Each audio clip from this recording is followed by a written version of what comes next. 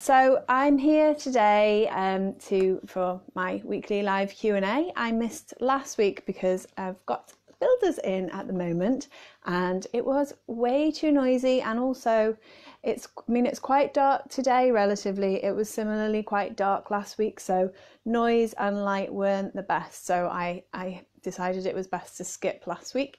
But I'm here this week. If you do hear a bit of noise in the background, you'll know that it's sanding and things like that's going on.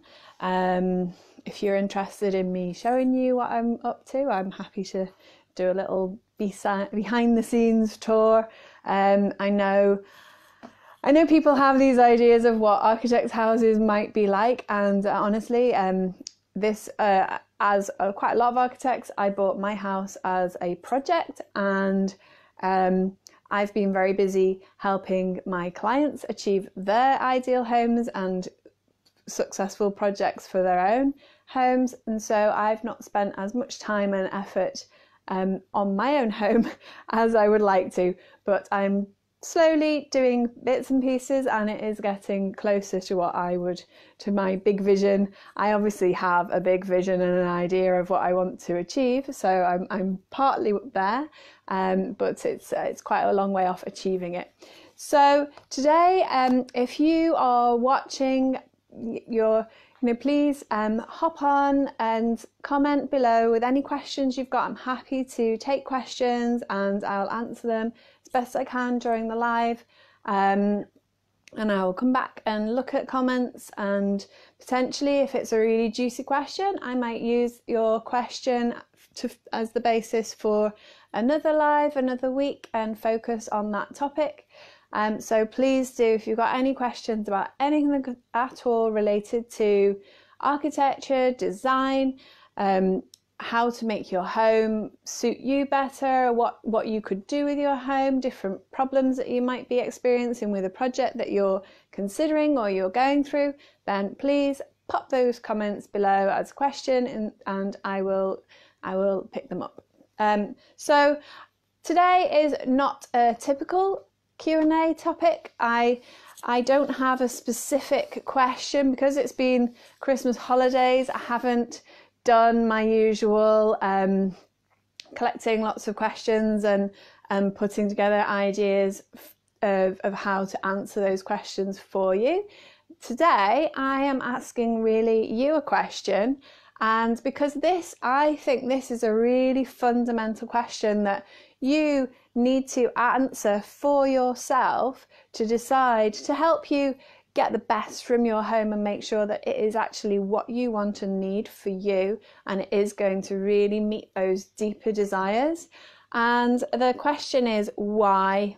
Why do you want to do the work that you want to do? I've been reading this book, and it's back to front here, so I don't know how to turn it round. It's called Why We Build by Rowan Moore, and the title of the first chapter is really interesting, and he says, desire shapes space and space shapes desire. I think that's really a fascinating sort of summary of what it is. I think it's a truth, So what you really want, you can make that space suit and support what you really want, and also a space can make things possible or restrict you so that your desires might then change or adjust because of what you are or are not able to do in the space that you have. So asking that question of yourself, why do you want to do the work that you're thinking about doing to your home?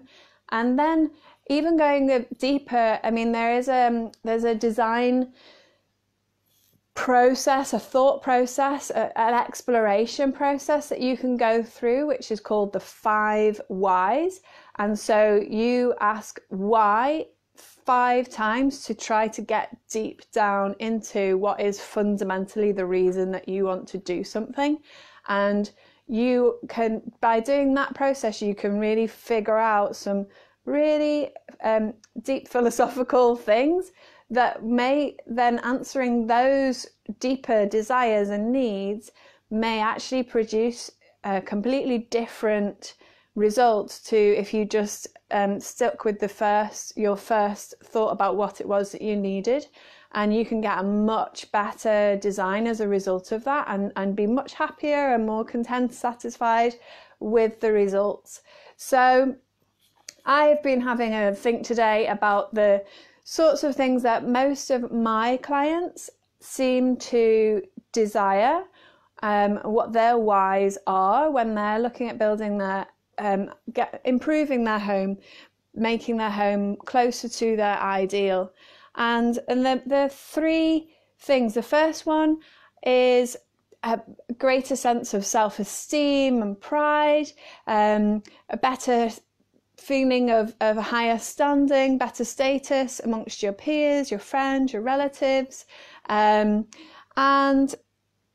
sort of feeling like you are the best you can be, you have the best you can have, and also perhaps you're increasing your investment, your value, your personal value.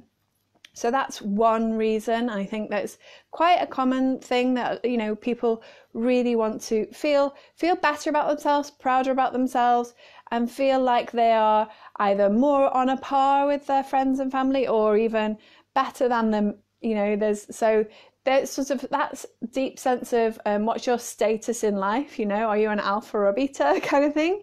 That is quite a fundamental thing, and a definite driving force for a lot of people behind why they want to do the work they want to do to their home.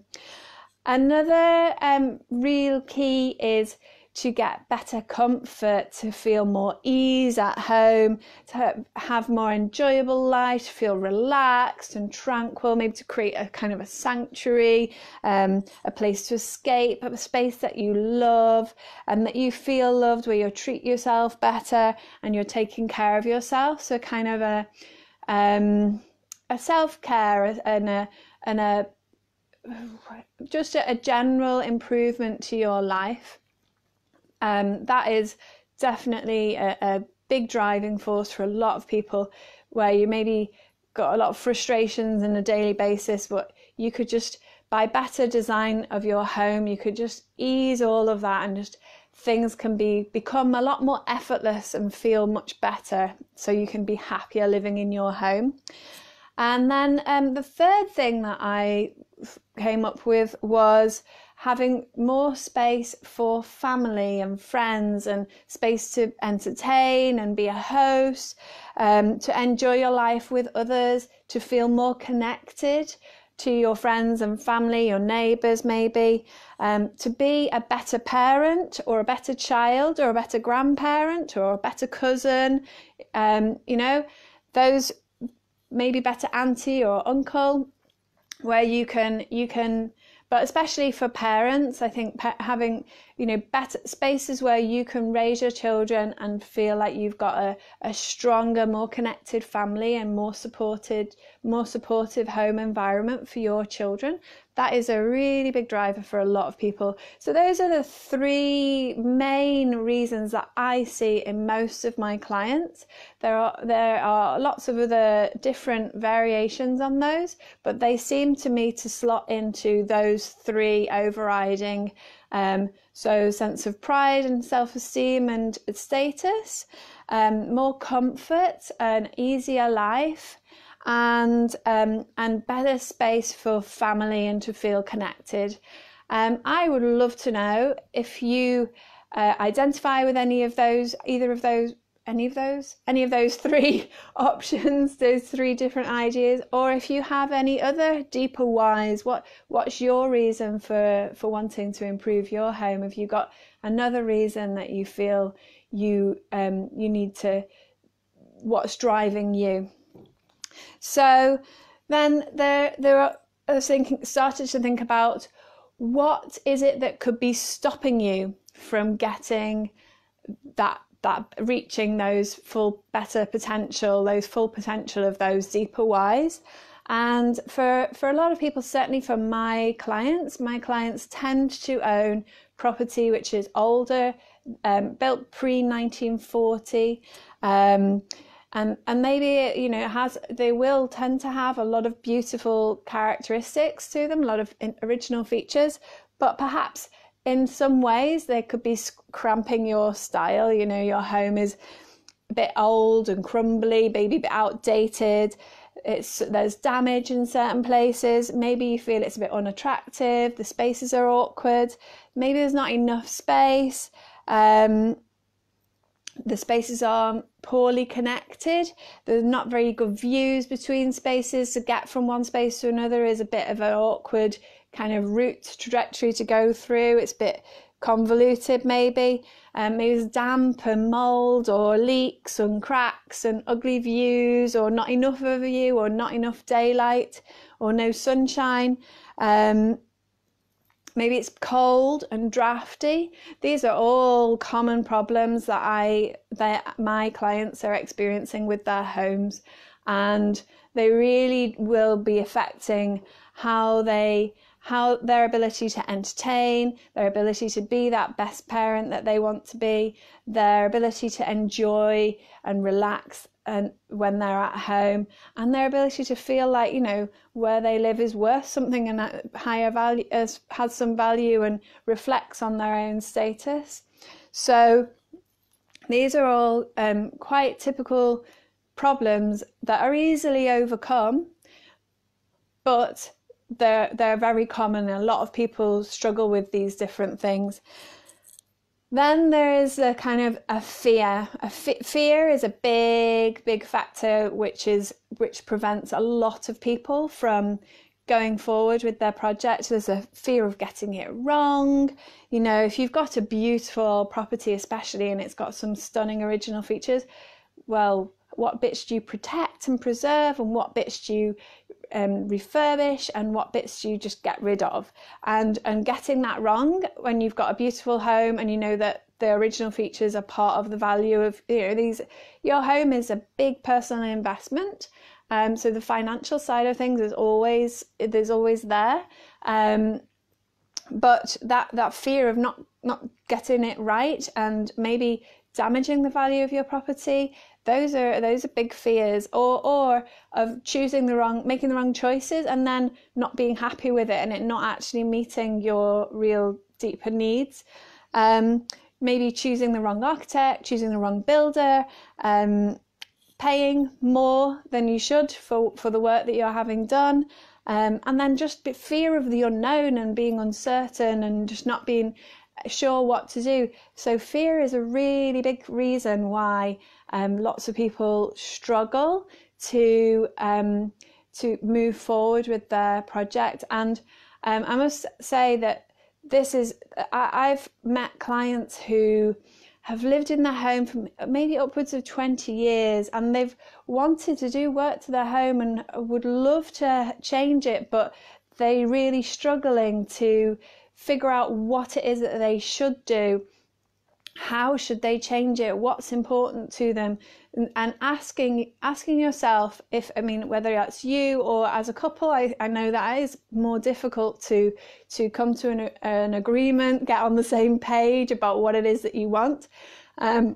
But certainly asking yourself 5 whys, trying to figure out, deep down, what is the reason that you want to do this work? Is it to feel more connection? Is it to feel like you're a higher status person? Is it to have an easier, more comfortable life? What's the purpose behind the work that you want to do, and how can you achieve that? I can help you with how to achieve it, but I can't if I don't understand what it is that you want to achieve and why you want to achieve it. It's so important.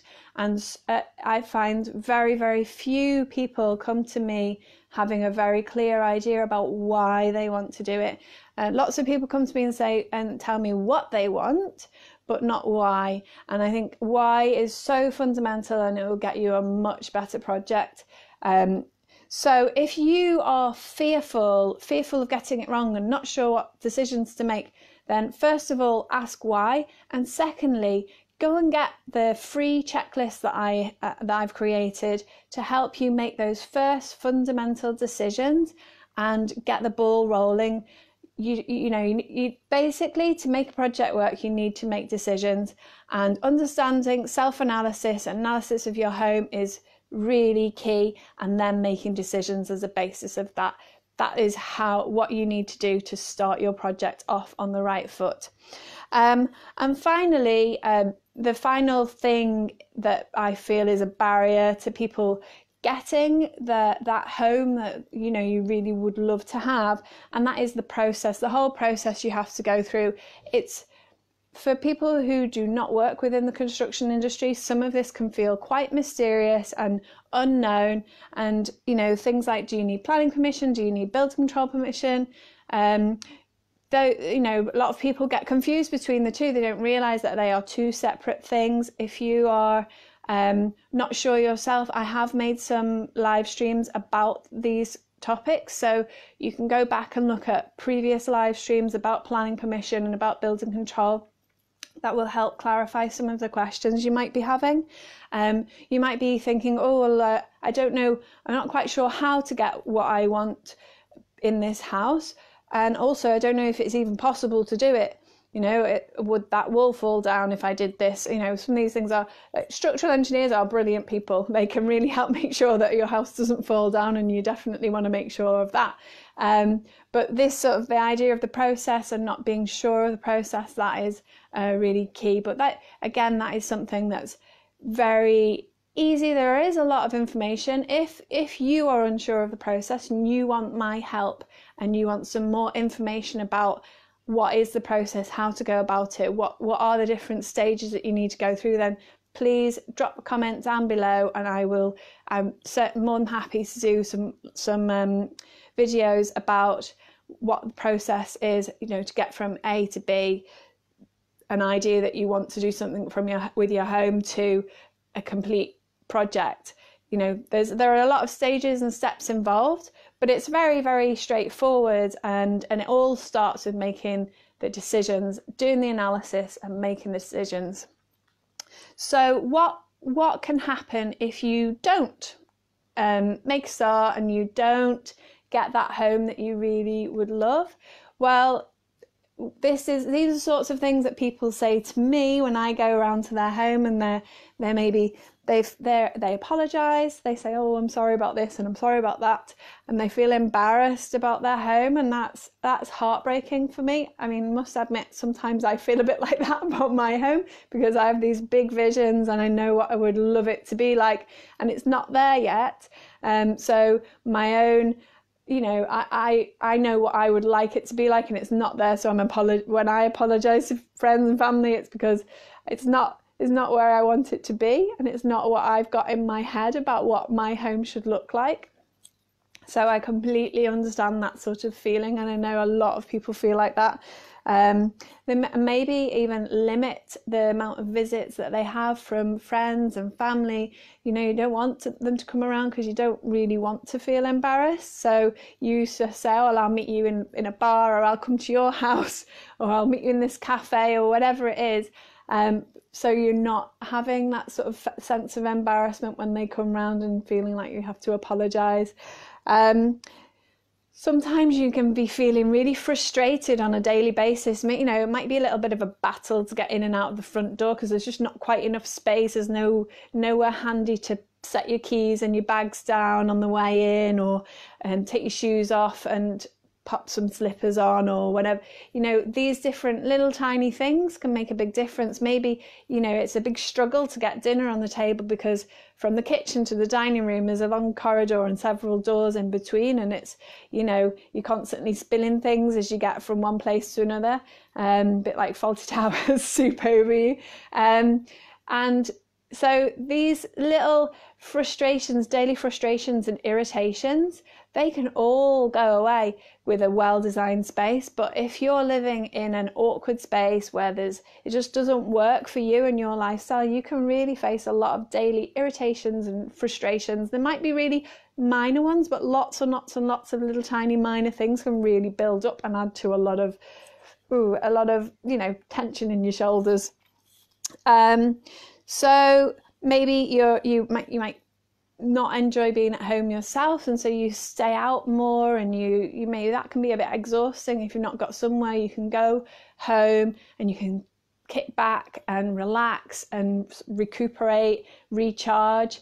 And if you don't feel like you can do that in your home, then that is a problem, and that's something that can be easily solved.